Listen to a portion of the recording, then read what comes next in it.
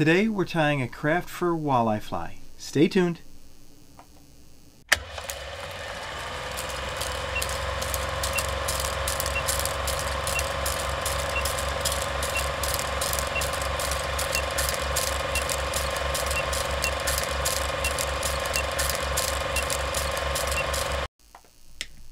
So good morning. Today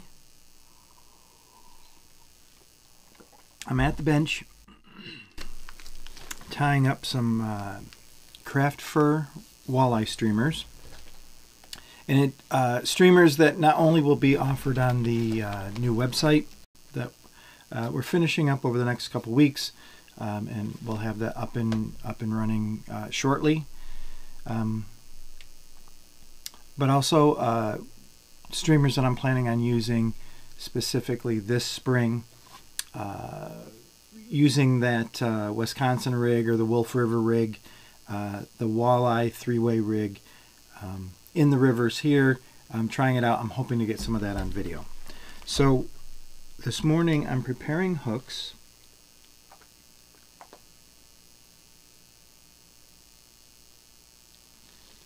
In the first, for each of the patterns, there's two patterns that I'm tying right now. I think I'll break the video up into two separate videos, but the first pattern is this done in chartreuse with a gold body and gold tinsel, crystal flash. And it's a really nice looking fly. I was kind of impressed with the craft fur after I used it. This was the first fly I tied with the craft fur body, and was really happy with the results. There's a second one that I tied that I'm just calling a fur shiner, just because it's the craft fur, and to me it just looks like a typical shiner pattern done, and I use a craft fur polar bear on that one. But in preparing the hooks for this, and I'm going to sit and I'm going to tie up a couple dozen of each hook size. I'm using 1/0, 1, and 2, and these are Daiichi hooks. I believe they're the 2460 Daiichi streamer hook. It's a 3x long hook. At this step I'm using a 2-watt round nylon. This is a Danville thread. You could use your A thread because we're just building the bodies at this point. I like using the A thread for the body if it's the black thread base with the mylar with open wraps up the thread.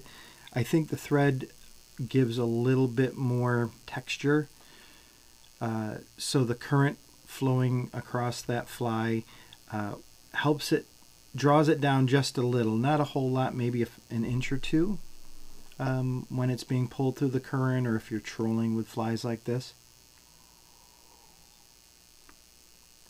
But remember, with tandem streamers, they would add beads on the connecting line, and not just for show. They work somewhat of an attractor, but also the beads would create drag on the fly and help pull it down just slightly. So for this, I lock the thread on just before the hook point, and then I will get a length of our crystal yarn, or tinsel yarn rather, something that's long enough I can do 1 or 2 jigs with.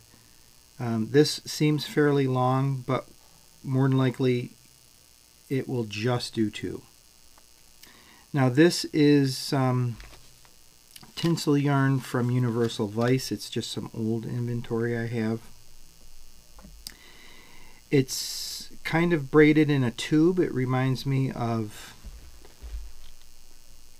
a paracord with the center pulled out. I lock it in and walk a few wraps towards the bend of the hook, and then I'm going to reverse my wraps. And these don't need to be touching wraps. They're fairly open, just not very wide as I walk the thread up the shank of the hook. We don't need the black to show is a solid color because we're going to cover the thread base. But we do want a little bit of surface area for a little bit of head cement that will add just to increase the durability slightly. So I add just a drop and just drag it down the length of the thread. And I was actually a little quick with that because the pressure must be a little high, because as soon as I took the cap off that bottle of lacquer-based head cement, and it's not a full bottle, it's not that I had the bottle over full, but the you know, there was a drop already coming out the tip. So I have a feeling I should check the barometer. So very simply, we take our tinsel yarn and first angle it away towards the bend of the hook for a couple wraps before reversing our angle. And with touching or slightly overlapping wraps, just walk this right up the hook shank. Keep some tension on it. Now I chose the tinsel yarn for this base. I did tie a few that had a size A thread base of black and a ribbing of silver and gold. I think I did one of each at least of mylar tinsel, and that's a body that I tie for tandem streamers that we sell here around the Finger Lakes area. And it's pretty standard as a body, the way that you would color a body for a streamer, a hairwing streamer. And I liked it, but I wanted something a little bit different, so I got out the tinsel yarn. So it does add an awful lot of flash. Now, because of the way that it is woven and it's hollow in the center, and as you wrap it on here, it isn't flat by any means. It does have some bumps. It's very imperfect, so the light hitting that goes in many different directions, so I think it gives an awful lot of flash, and would look great going through the water. And also, because of its diameter, it's a little bit thicker. Because of its texture, it has that little bit extra drag. So I want the current to affect the streamers by being able to hold on to the streamer as it's being pulled through the current. And as you're twitching your rod or pulling it over structure with that drop shot style weight on it, that the body will actually help add that slight movement in the fly, giving it a more lifelike appearance. That's my thought process with it. Could I just wrap a single flat mylar up the shank of the hook to make it nice and shiny? I could, and that would probably be perfect.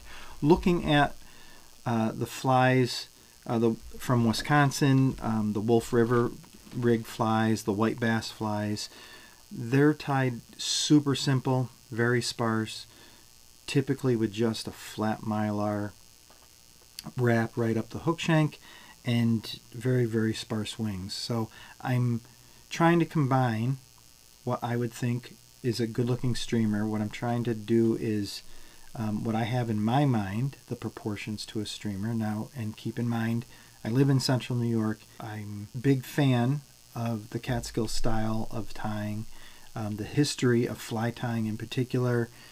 Reuben Cross is my all-time favorite fly tyer. So that's the perspective I'm coming from in terms of what I think a streamer should look like.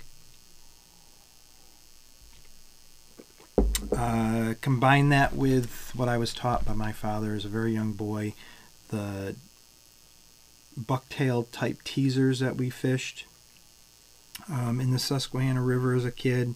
All that information in the back of my mind is all coming together in how I'm kind of making my decisions here for these streamers. Trying to be a little bit original, trying not to really copy anything, trying to produce something that's a little bit fancier than that Wolf River white bass type flies. Maybe not as fancy as a traditional Catskill, a happy medium. And another thing to add is, you know, I'm tying as a production tyer and I'm selling wholesale to bait shops. So can I tie super fancy? I most certainly can, but the bait shops either aren't going to buy them from me at the price that I would need to, or the wholesale price would be so low there's no way I could make money from that. So those are all the thoughts going through my head as I'm designing this. And I just, a very light touch of head cement. Now you could, I used my whip finish tool on this just to tie it off. You could half hitch it. Get a couple half hitches would be just fine. I find that when I half hitch something, typically the thread comes right off the half hitch tool, or even if I'm wrapping it with my fingers, and the threads land right at the end of the head right here, right behind the eye of the hook. But with the whip finish tool, I can put the threads on farther back on this head. I just prefer the knot itself being a little bit farther back.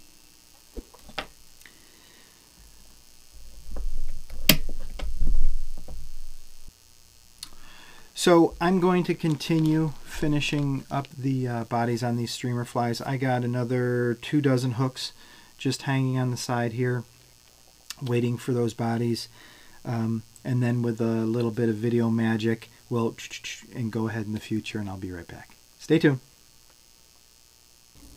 We have the hook and the vise to begin with, and I'm going to start with my Vivis. This is just an 8/0 thread. Vivis. It's a nice thread. You can go with the 14/0, though that seems a little small or not as strong as the 8/0. They also have a, I think it's a 6/0. I ordered a couple just to see what it's like. But the diameter is very thin, which is what we want to help us build that nice, pretty head at the end.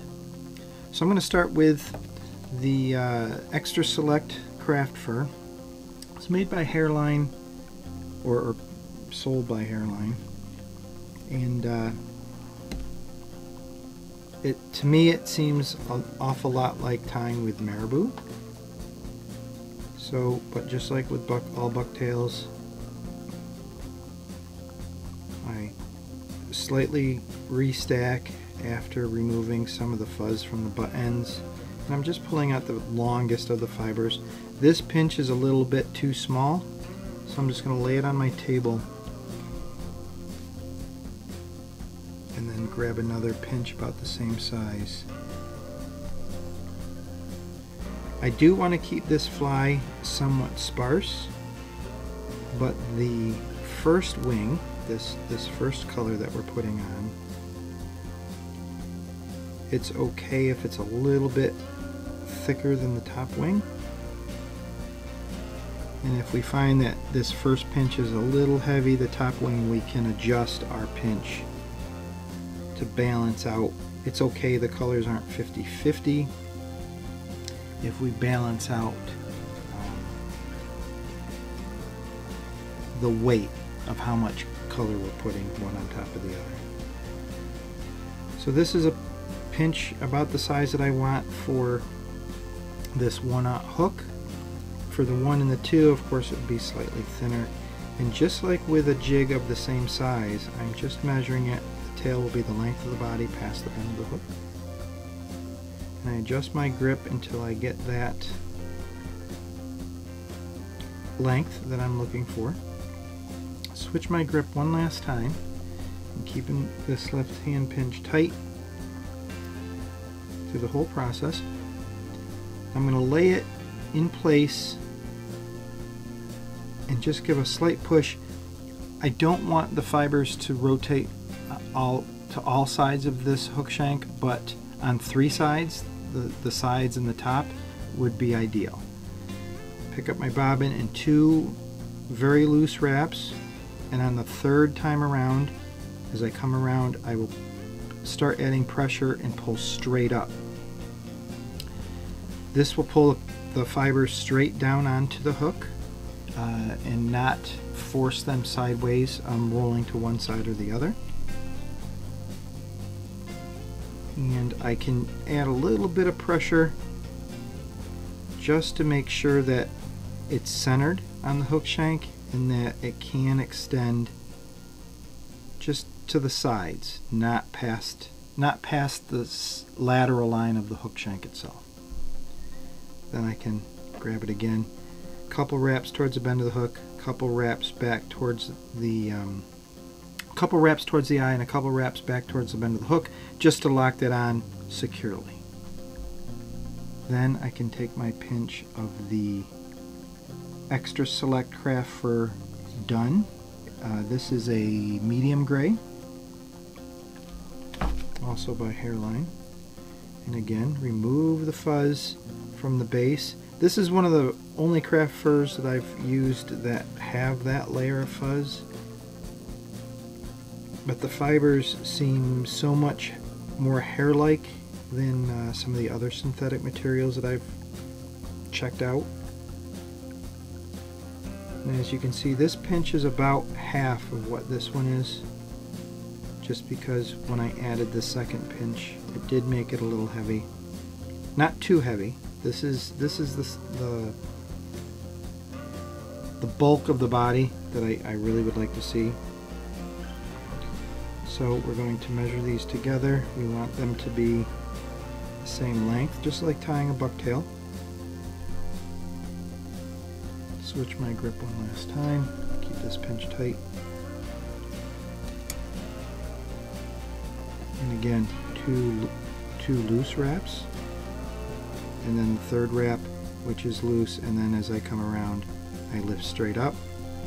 A couple wraps towards the bend of the hook, a couple wraps towards the eye, just to lock it in place. And here we can see that top wing is directly down the center. You have a little bit on the sides of that chartreuse for each side. Very nice. Before we finish this head off, I go to my Crystal Flash number 2. It's just a gold. It's kind of a reddish, bright gold as opposed to a dull yellow gold.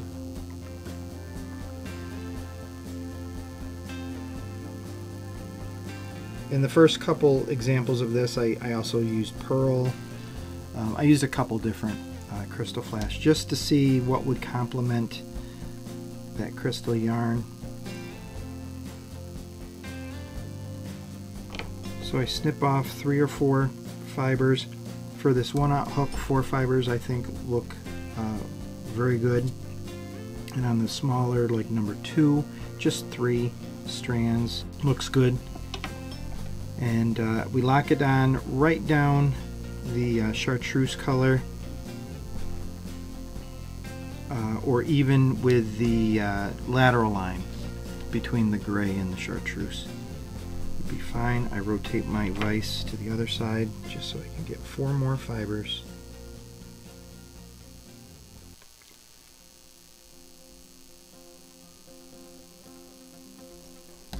And I'll lock them right along the lateral line where the blue dun and the chartreuse line up.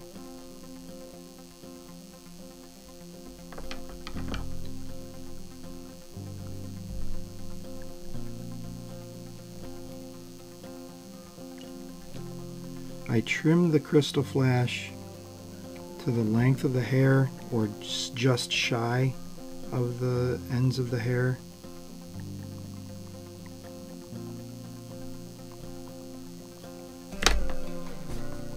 And now we can finish this off. You could probably tell that I haven't tied a whole lot of these. Only a couple dozen so far.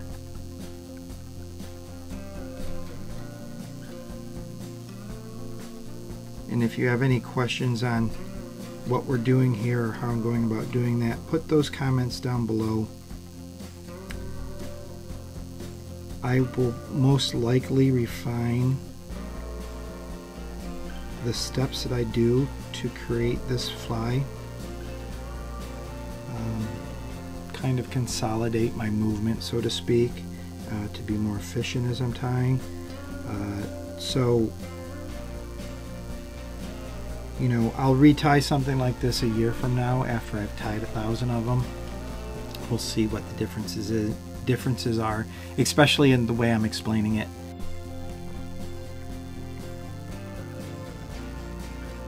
I think it would be pretty obvious if I videotape myself 40 years ago tying a jig, trying to explain it, than what we've done here, right? So, but that's about it. Head doesn't look terribly bad. I think I could strive for a little bit better head, but that's a usable streamer. Still getting used to some of the material. The Vivas thread I've had for quite some time. I've used a few times on dry flies, but I thought it would be ideal for these streamer heads. Now you can use UV glue for these. You can use, I have a couple head cements that really, they're lacquer based or some sort of solvent based head cements that make a really nice streamer, that hard candy shell on the streamer head. We've investigated in the past using the Duco cement, head cement, which they would work great for this streamer. Of course, Sally Hansen's is nice and shiny, but we are going to use our lacquer-based head cement. This was thinned slightly because I was doing the bodies, and I didn't need that candy shell, so this will soak in to the threads and leave more of a, once it's dry, it will look more like the collar on a bucktail jig. But there we have it. I'm really excited about fishing with some of these and hopefully getting some footage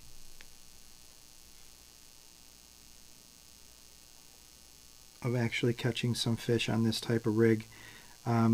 Like I've explained, I'm fooling around with fishing this type of rig in the couple rivers that I fish locally. One is after a spillway, and the terrain is so rocky that even seasoned fishermen, guys that really know the area well, you're still losing jigs every 3 to 5 casts. I don't even use my hair jigs there. I'll lose 1 or 2, and then I just switch over to plastics, twister tails, that type of thing. But I'm thinking that in that area particularly, using this style rig, maybe I could really up my chances of getting those fish not only to strike, but actually not losing anything. So, and then there's another section of the river here closer to home, the Susquehanna, that it's just a new location. It's a section in a spot that I've heard about for years and years. I've just never fished it. It's still close to town, so it's just an area that I never thought about. I know there's a boat launch nearby, and the guys will launch there, and they've always talked about this one stretch of the river, not only for walleye but for the pike as well.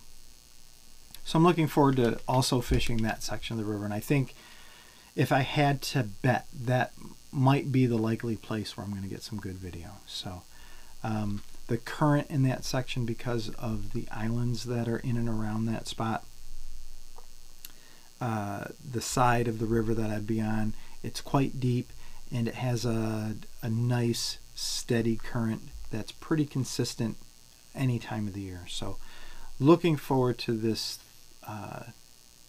doing this 3-way rig for flies. And you know, I realize that there's people that have fished these for years and understand these for you know, how and when to use it.